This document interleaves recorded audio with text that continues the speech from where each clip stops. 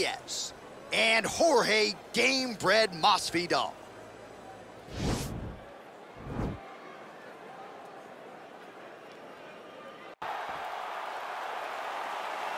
You ready? You ready to fight? And we are live and underway here at the Honda Center in Anaheim, California. Oh, and he connects there. His hands look good tonight. So fast. I mean, this guy has tremendous hand speed. Well, perhaps a sign of things to come as he lands a kick there. Nice kick landed by this gentleman.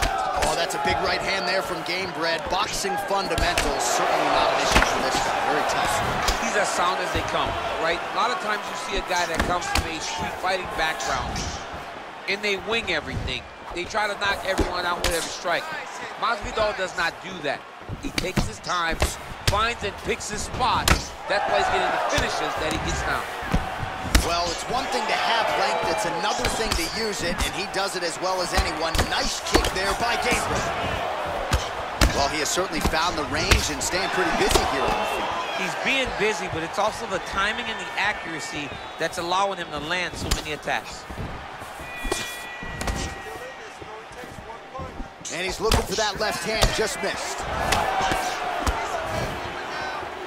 Just over 3 minutes to go. Big, powerful punch lands. Now he gets back to range. So just over 20 total strikes have found the mark for Jorge Game-Bred Masvidal. Misses with the left hook. Right hand upstairs. Pretty nice knee there, DC. Great job finding the opportunity to land that strike. He's very tricky when he throws that body kick. Oh, nice jab by him there, and I guess on the other side, hard to get your offense going when your head keeps getting snapped back like a Pez dispenser. Every time he tries to go forward and use his own offense, the jab is stopping him in his tracks. He's doing a great job of fighting behind him. Good jab. Timing his shots pretty well here early, DC. He's doing a great job of mixing things up, keeping busy, being very accurate. Nice punch by Jorge Game-Bred Masvidal. With 90 seconds to go in round one. Let's get some offense. Let's get going. I mean, that right hand landed square. Oh, that is a killer jab there from Jorge Game-Bred Masvidal. Big picture, might be the best boxer on this roster. I mean, he may just be the best boxer on this roster. Oh! Huge right hand! He needs to start looking to finish now because he's got his opponent hurt very bad. Oh! Big punch. Oh! Oh, he might be out. He was hurt. Serve him up. Go get him. Oh! Ooh, blocks the shot. Big knee lands there. Every time these guys come together, man, you just hear the punches and everything landing. Both very powerful, very explosive. Oh, that kick is good by Jorge Game-Bred Masvidal.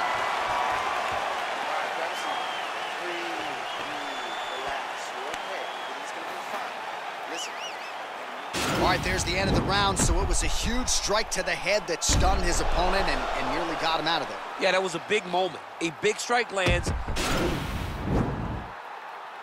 And just like that, here we go with round two. Nate Diaz versus Jorge Masvidal. Masvidal's strike attempt there is blocked. You don't know when that leg kick's coming. Right hook to the body. And now Masvidal's lower jaw does not look good. I don't think it's broken, but starting to show some obvious signs of swelling. That one snuck in. Nice strike. Man, is he timing his shots well here tonight, DC. It's hard to recall him being this accurate in the past. I mean, he is so sharp. And not only is he accurate, he's also keeping very busy. 59 total strikes have already landed for Nate Diaz. And landing with 43% accuracy tonight against Jorge Masvidal. And both guys really throwing with authority.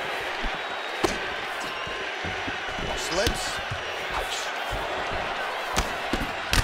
Nice connection there by Nate Diaz. Not a guy you want to let get going here on the feet, DC. No, because it's all downhill with Nate, right? It's the activity that will overwhelm his opponents, and this looks like the start of that. Gamebred gets caught with that punch. He'd be wise to get those hands up. Well, a lot of people think he might have the best jab in this division, certainly using it effectively here. I mean, one of the best jabs in the world across all combat sports. The way that it just comes out, it's beautiful. The backside hand is always at the chin. The elbows tucked to the ribs. The jab goes out. The jab comes right back to the face. It's picture-perfect technique, almost like a Taibo class or something like that. Oh! Pretty good right hand.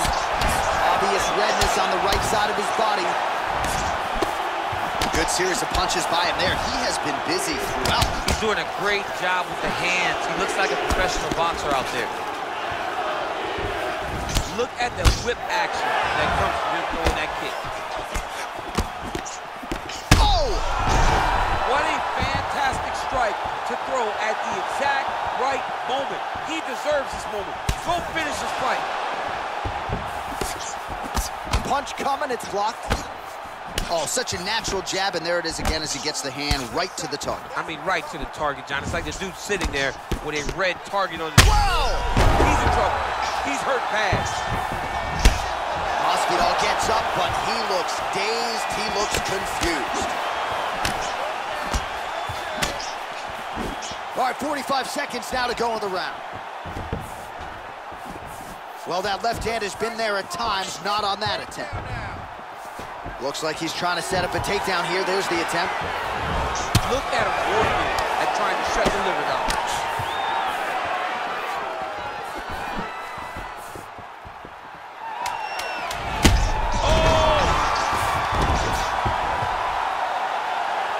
All right, that's the end of round number 2.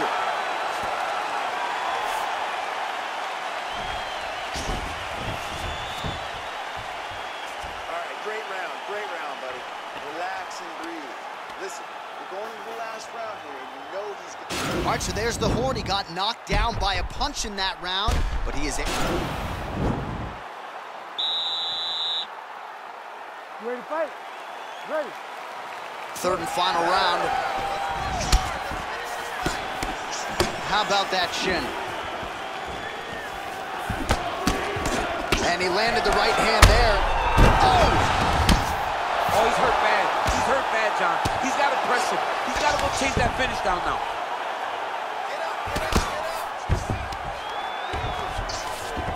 All right, he's trying to control posture here. Now trying to hip escape. He's just trying to move out of this position off the bottom. Oh, he postured up there, gained some valuable separation. And now the ground and pound starts. Masvidal's lower jaw is extremely swollen now.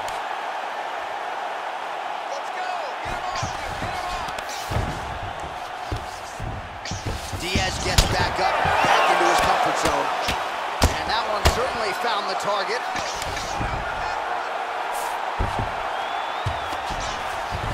Well, anytime you are in a ground fighting situation with this fighter, you're potentially playing with fire. Crazy accuracy and efficiency with these ground and pound strikes here. And if you're the opponent, you've got to intelligently defend or the referee's going to stop the fight. Got to defend.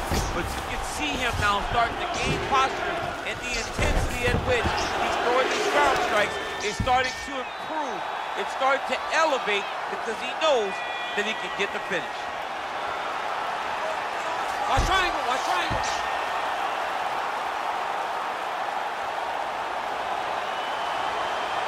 There he is, he's moving to the finishing position. Now watch, he goes parallel right next to his opponent. When it's time to finish. Oh, man, that was slick. Well, you see all the grappling repetitions here. Just beautiful movement, seamless transitions on the ground. Over and over, these guys are doing things that you see in every jiu-jitsu gym around the country. And now he has a headlock trying to pin his opponent's back down flat onto the mat. Look from the transition to an arm triangle to try to chase the finish. He needs to push the arm to the side, get his head against the mat. Now watch, as he goes to the finish, watch his chest go to the mat. He goes flat. And this might just be a matter of time.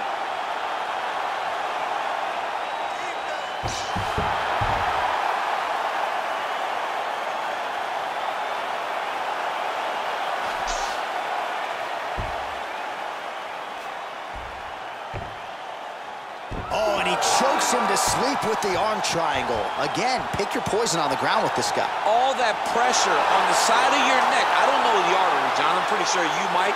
You get all that pressure on that artery, and it puts you to sleep. What is it? I think it's the carotid artery, and a lot of fighters say they've got a pretty good feel for it. He certainly did there. That's why you got to have friends that are like encyclopedias. John Enix, my encyclopedia. My God. All right, let's take a look back at the replay as he gets it done by submission tonight, champ. He does a great job of staying patient. He doesn't rush or panic. You are never safe when you're fighting this guy. You're in a lot of trouble. You're in a lot of trouble the entire time when you're this good in the submissions.